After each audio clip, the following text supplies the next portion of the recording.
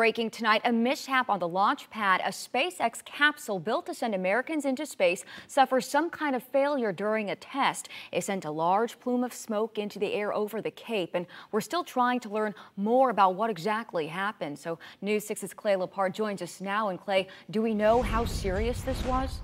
Lauren, still a lot of questions surrounding this cloud of smoke captured by our news partner Florida Today. Smoke that SpaceX is calling part of an anomaly today at Cape Canaveral Air Force Station. A yellowish balloon cloud. For people here on Jetty Park, it was a sight they hadn't seen before. We noticed a big, reddish kind of smoke.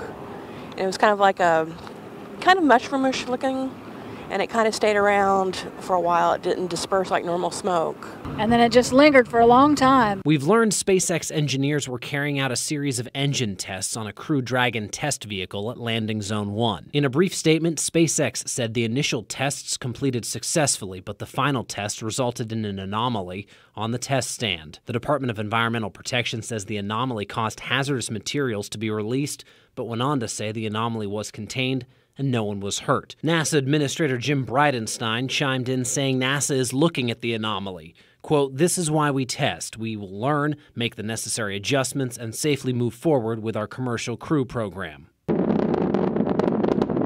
Last month, the Crew Dragon spacecraft and Falcon 9 rocket launched from Pad 39A, the first time a commercial company launched an astronaut-ready spacecraft to the International Space Station.